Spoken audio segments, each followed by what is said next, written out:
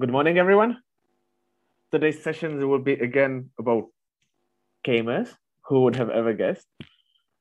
This morning we will go through a bit more of the genome characterizations and look at a lot more genome scopes, and maybe we will manage even to do a smudge plot. And in the afternoon we will have a session on genome skimming data by CLS. At least that's the plan so far. um, so today in this session we will kind of catch up on what we were doing yesterday. I didn't really manage to get back to because it felt like so many people had technical issues that it would be good to give you more time to go through the examples we already prepared for you.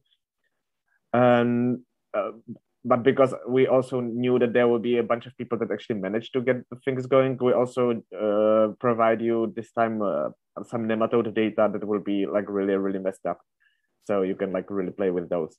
So after fitting a few more models, we will show you about how the Kmer profiles can be used for QC. With Lucia, we have both examples of where genome profiling was kind of a lifesaver because it sort of helped us to avoid a real rabbit hole in a sense of something that doesn't make sense to do because you would be just falling. And then we will do a bit of QC of assemblies with Kmer spectra data, and in the end we will try to get the smudge plot and harness stock, which will be that will be also pretty cool. It will be a different way how to fit the parameters to Kmer spectra. So if you would like to know more than one thing, this is the moment to pay attention. All right, so let's get going. Remember, when you're fitting GenomeScope model, there are a few essential things that are quite often wrong and might lead to a completely unexpected results. One is that your one-end coverage must be fitted right.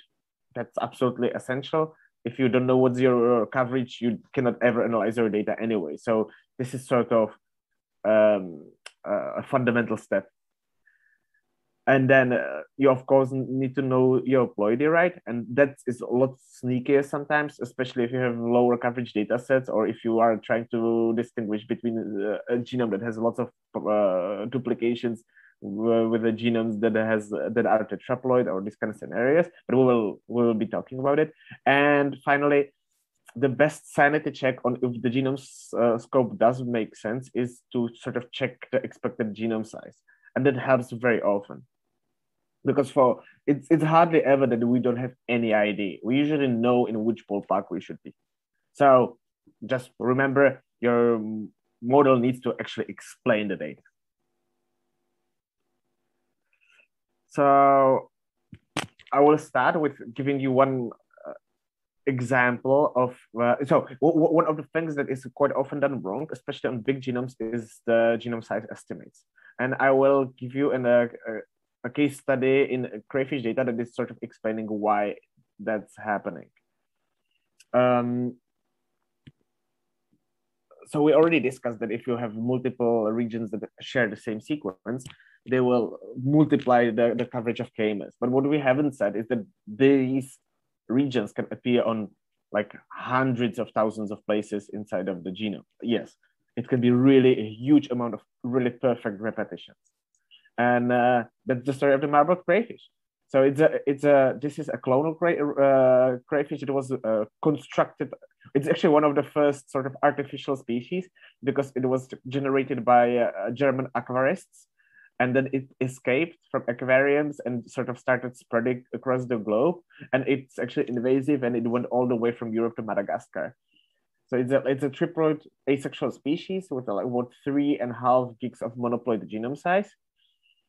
And it's kind of silly that only 4% of the assembly are annotated as repetitions. But the genome is very repetitive.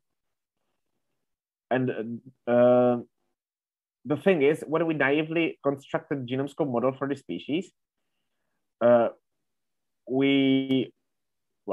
when we fitted what we thought is right, we found that we are super underestimating the genome size. That the genome is supposed to be more than 3 gigs, and this is one of the species where is lots of cytology done. So we knew for sure that these 3 gigs are not made up. And so we were quite sure that the length of the genome in the GenomeScope estimate is wrong. And then we were digging where is the problem, and we kind of figured it out by kind of thinking about, well, how is the genome size estimate done?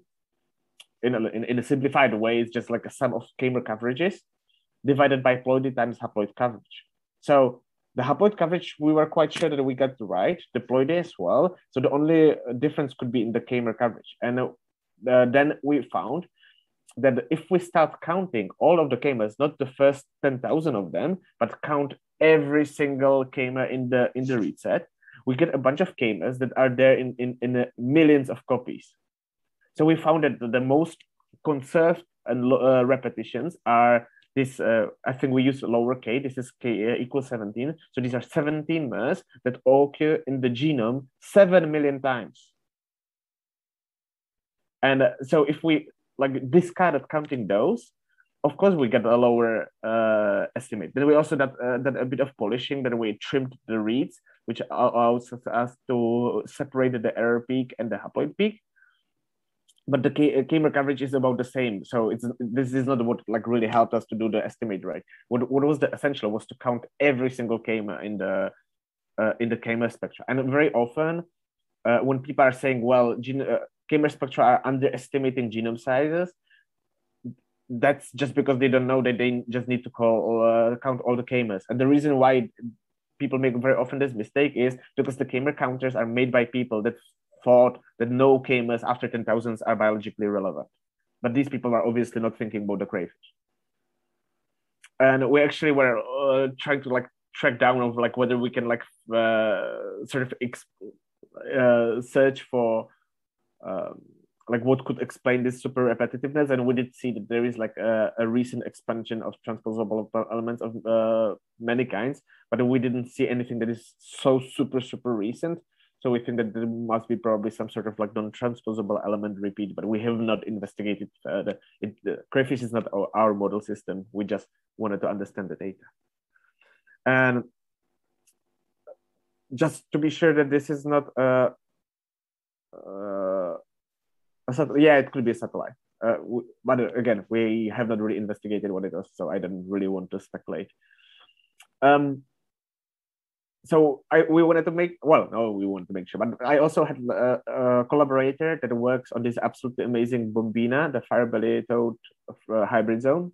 And they had this big genome. It's thought to be somewhere between 6 and 8 gigs. And they had these genome estimates of like they were like 3-4 gigs, depends of like which software they use.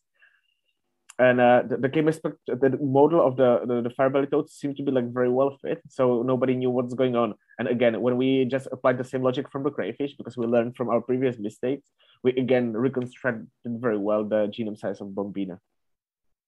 So I would also like to thank Beate for sharing the Kmer histogram, well, for sharing the data. I was actually thinking that's smart. And again, the most common Kmer occurred about in 400,000 genomic copies. So now let's start where we left off last time when we were doing Kmer spectra. So you have we will again have the 8 breakout rooms. You have so the crayfish and Bombina data are there as well, so you can fit those Kmer spectra. That's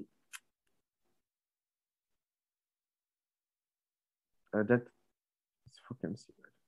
Oh yeah, so sorry, I didn't explain. The CM is the maximum Kmer that is counted, and that's the parameter how it's specified for KMC. Yes, sorry.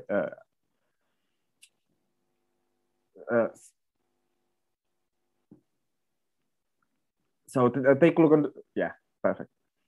So now oh shit, sorry. Just let's go through the examples. We will again sort you out in the breakout room. If you actually did manage to get through the histograms and models yesterday, then there is a directory with funky nematodes. I think it's literally called funky nematodes. And the Kmer spectra there are really wild. I can afterwards show you how the Kmer spectra for all those species look like the models that I think they are, right? because you will be missing some of the crucial things that I didn't really say what species they are, only the first letter of the genus name and first three letters of the species name. So if you will do a bit of Googling, you will probably find it out. But they all look fantastic. It's just like joy to watch this Kmers spectra. These are like the most entertaining spectra you will ever see. Anyway, so we can get to work. And